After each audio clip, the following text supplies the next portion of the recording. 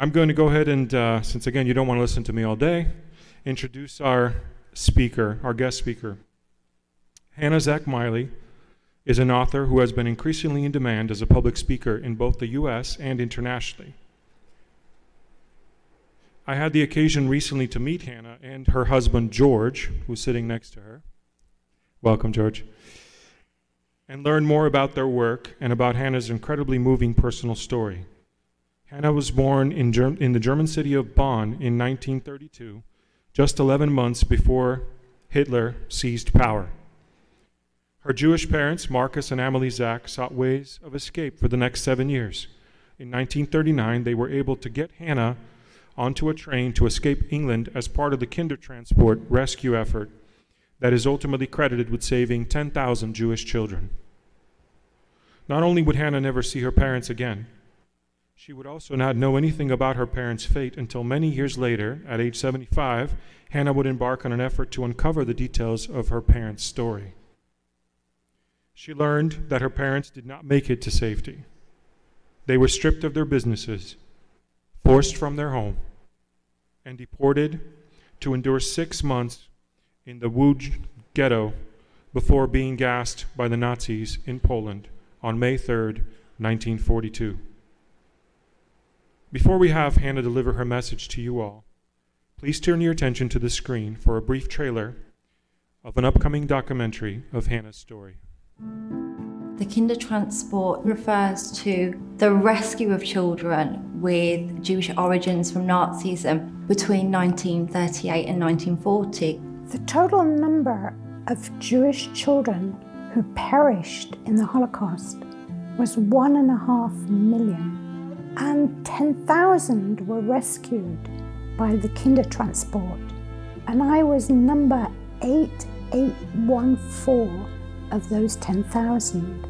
After I left my parents, they were gassed in a grey truck on May the 3rd, 1942. And you know, I think to myself, if my father had not put me on that train, I would have been standing between them in that truck.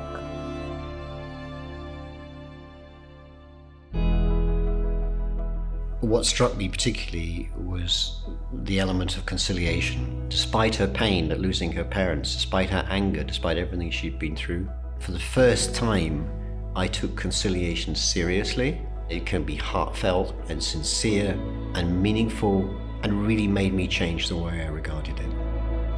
Today, I see so much marginalization of people and a lot of hatred and division. It's only as an adult that I've been able to really appreciate what it means to have life. And it really makes me very passionate to tell the story.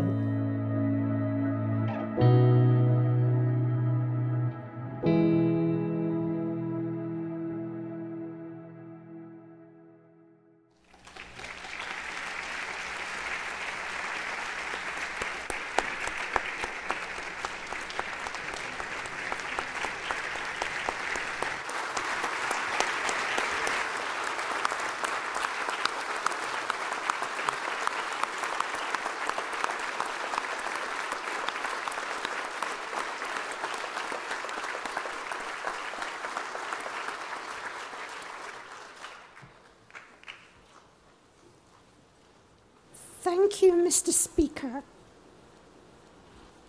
And thank you, esteemed members of the House of Representatives, dignitaries and guests. It is an honor for me to address you on this special day, a day of fresh beginnings. I think God must have a sense of humor. Today, there is no famous person, no young, virile sports celebrity, or acclaimed musician to give this speech. Only a small 90-year-old woman. And then I think of Polly Rosenbaum, She was born in 1899 and died in 2003 at the age of 104. And she sat in this room for 46 years. While on a tour of this house, I noticed so many portraits and sculptures honoring past members. I stopped and took a long look at the sculpture of Polly Rosenbaum, and I was inspired by her kindness and the strength of her character. So, why did Speaker Tome ask me to come here today? As you've heard on the video, I was born in Germany in 1932, and that was an unfortunate time. I was 11 months old when Hitler seized power. An only child, I lived with my parents in Gmünd, a small idyllic town between the Rhine and the Belgian border. We were Jews. Gradually, slowly, our sense of security faltered. In my mind's eye, even today, I can still see my first school books. For arithmetic, we added and we subtracted and we multiplied bright, colorful flowers, balls and tops. Suddenly, one day, we had new books with different pictures. Now we counted guns, tanks, helmets, and marching soldiers in dull colors and camouflage. I vividly remember a hot summer day, walking between my parents in the hills above town. We stopped and we looked down at the new swimming pool, glittering in the sun. We heard people laughing, splashing, and swimming. I looked up at my father and I said, "I want to go there." His expression changed, and he quietly and sadly repeated the words written at the entrance: "No Jews allowed." Like nearly all the Jewish community in Gmünd, my parents hoped that the madness wouldn't last.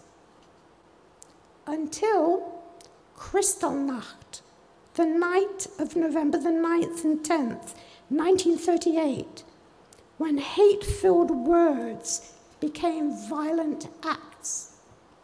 When our synagogue was destroyed by fire, like synagogues all over Germany. In a strange way, that night saved my life.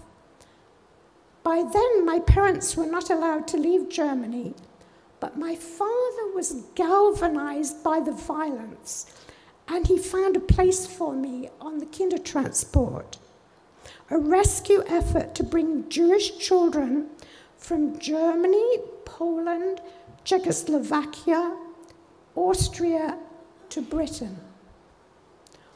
Almost 10,000 children were saved, and I was number 8814. I left in the evening of July the 24th, 1939, only 5 weeks before World War II broke out. I was 7 years old when I arrived in Britain, losing my language, my culture, bereft of my parents, their protection and love. I tried to fit in and become a nice English girl and block out my early life. But by the time I was a young adult, I became aware that inside there seethed anger, bitterness, unacknowledged loss, and loneliness. I could no longer suppress my past, my sense of injustice, my hatred for Germany and Germans. And it was when I reached the end of my rope that I had an unexpected, life-changing encounter. A light penetrated my inner darkness. For the first time since my childhood, I heard that I was not alone. In that vivid experience, that unforgettable exchange, when I could open my heart and face the turmoil within and give my own wrongness, my despair, and also the wrongs that had been done to me, to my Heavenly Father.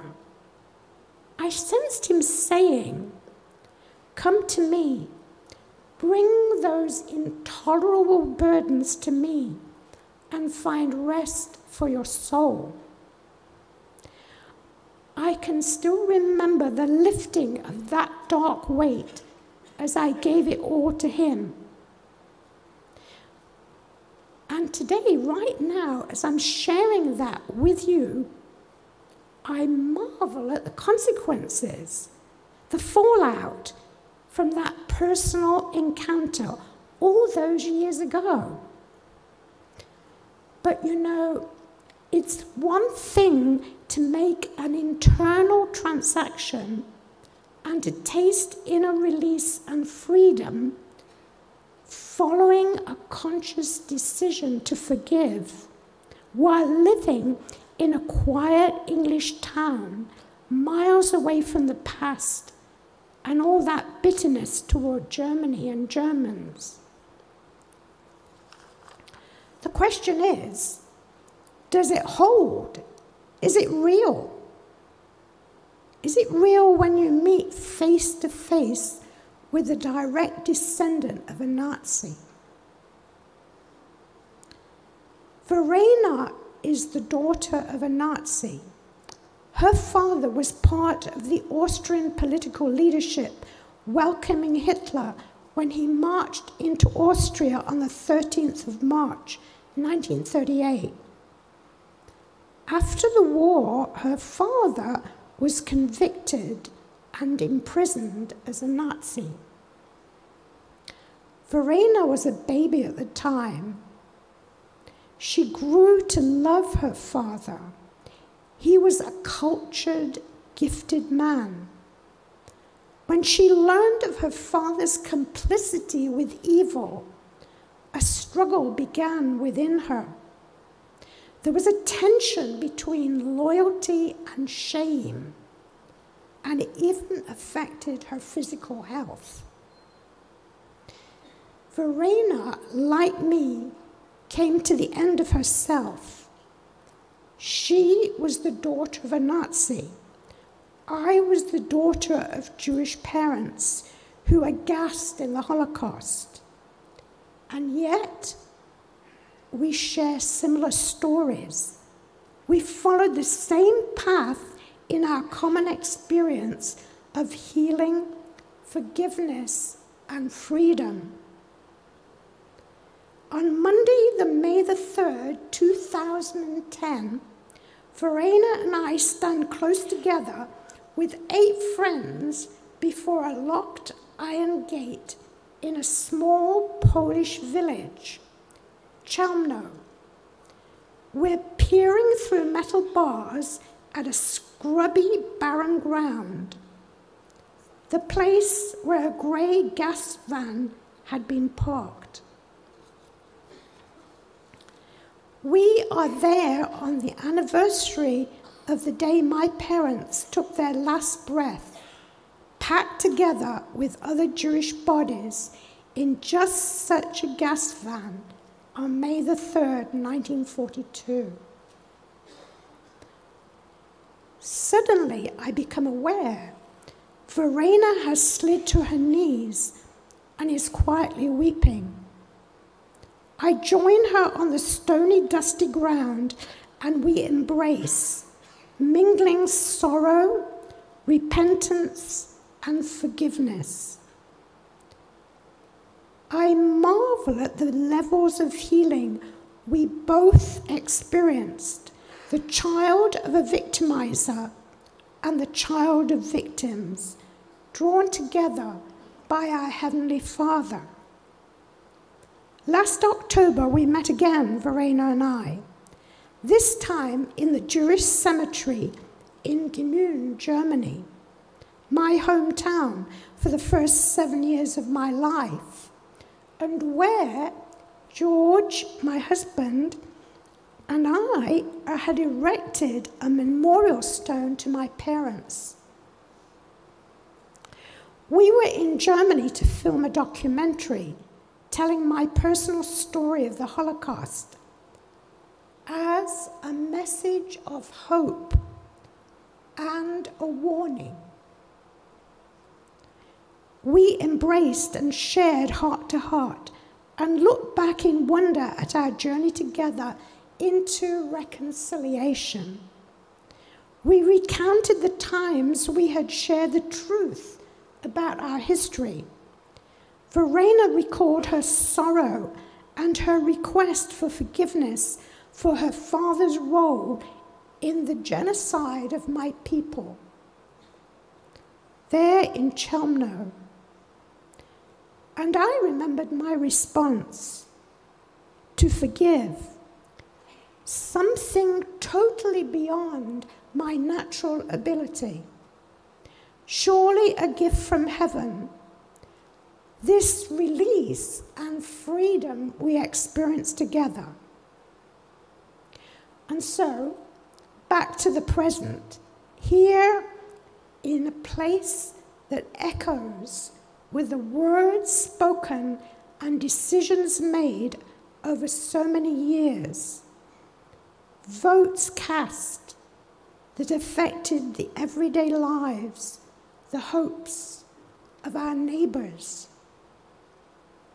Words and decisions that revealed to a watching world the state of our union, who we are in Arizona. So what motivated me to say yes when the speaker invited me to be here today? A twofold answer. I deeply respect the role you play in the future of our state. And I believe each of us, in the privacy of our own hearts, aspires to leave the world a better place.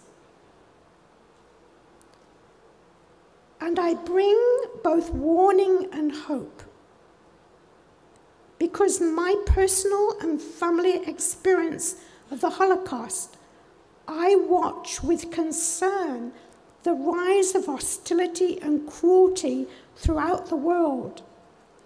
And I long for my home state, Arizona, and this house to be a light in this present darkness. Thank you for the privilege of honoring my parents and sharing my redemptive story with you on this historic day in this place. I would like to end with an ancient Jewish prayer, calling for blessing on your lives and the work you will do.